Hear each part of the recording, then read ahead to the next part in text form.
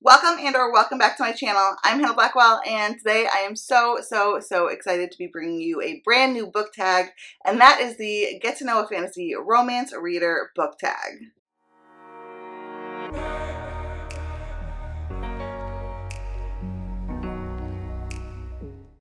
I have a bunch of amazing friends posting this tag today, which is so cool. I think there's at least 10 of us, which is crazy.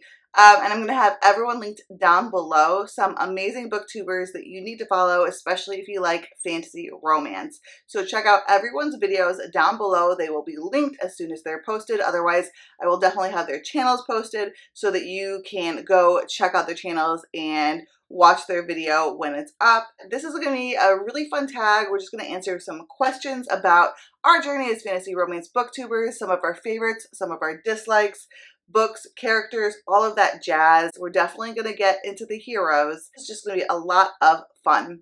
If you haven't already subscribed to my channel, I would love for you to do so. All of my social media is linked down below in the description, including my Goodreads, Instagram, and Twitter. Don't forget to click the like button, comment down below, and let me know what your answers might be for this, and also let me know what your favorite fantasy romance book is. So without further ado, let's just go ahead and get into these questions. So the first one is, what book got you into fantasy romance for the first time? And for me, that was the Dark Hunter series by Sherilyn Kenyon. Technically, this is paranormal romance series with vampires and dark hunters, and the dark hunters are kind of like vampires, but not.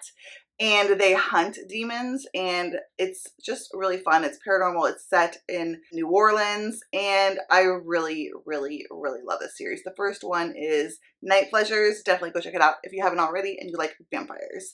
I think the first fae fantasy romance that I ever read and fell in love with was ACOTAR. And I think that's probably a lot of people's, but it's true. But I probably wouldn't have gotten to this point without having first read Sherilyn Kenyon's series.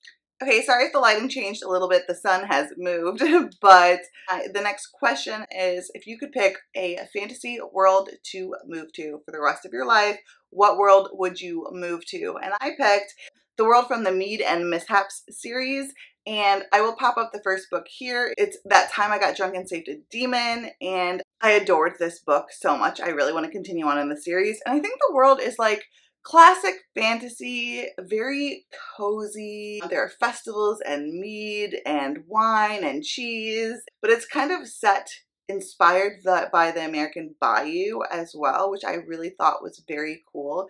So it's like a classic medieval fantasy feel, but in the Bayou of America.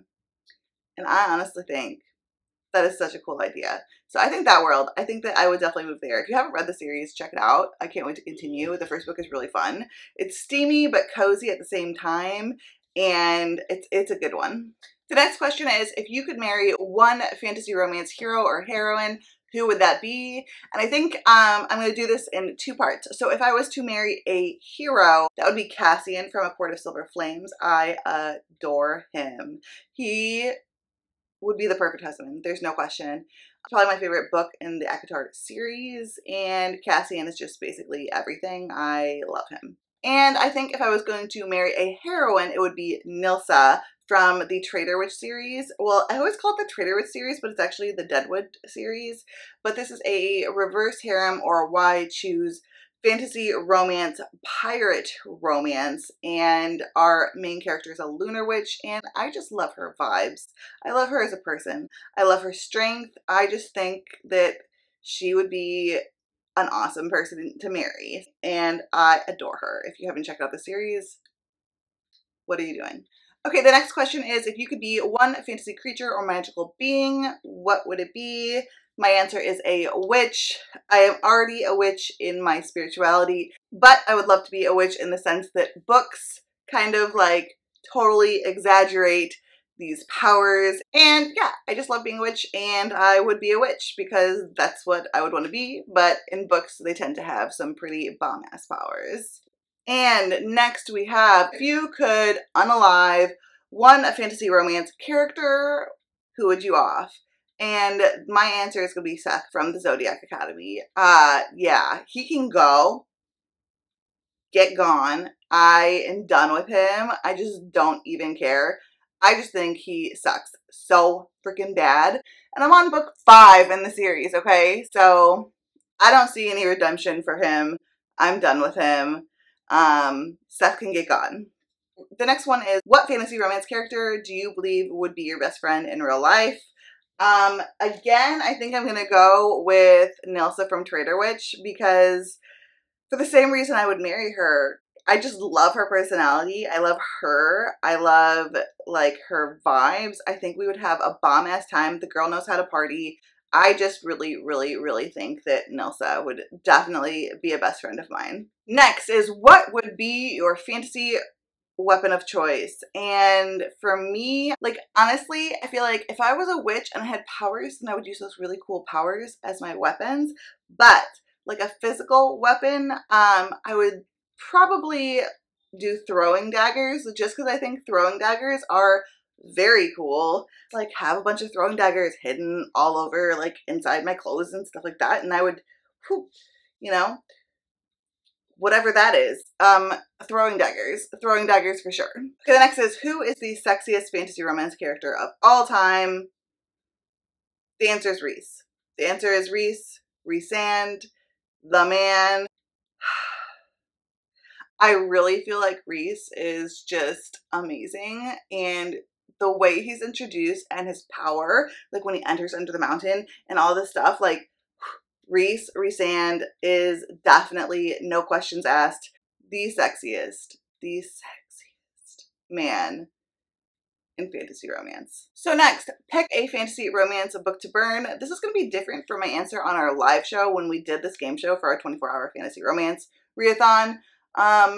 We did this game, and I'm trying to keep my answers, some are the same, some are a little bit different, but this is actually going to be different from that time, and I'm going to say Fighting Destiny, because somehow I had blocked the memory of reading this book from my brain, and recently I was going through my Goodreads, and I was like, oh yeah, I did suffer through that. Fighting Destiny, I don't remember the author. I'll pop it up here. I think I'm getting the name right, but it is a fae and witch romance, but it's filled with, listen, I've read some problematic books before, but the fae has basically can force people to do the deed with him. And that's like his powers, and he uses it repeatedly to control the heroine. And I just couldn't get for that. Like, I couldn't get behind it. I hated it. I don't see any need to ever continue with that series. Burn, burn, burn, burn, burn. So next we have, you can pick one fantasy romance book to read for the rest of your life. You will never be able to read another book again. This is the only book. What would you pick? No questions asked. I would definitely pick A Court of Silver Flames by Sarah J. Maas, the most recent book in the ACOTAR series. It's got my man Cassian in it. It's got Nesta, who is just basically bombastic. Also, I would say best friend Nesta. Nesta also I could see being an in real life best friend of mine, because I totally get her. I totally understand her. I totally get where she's coming from.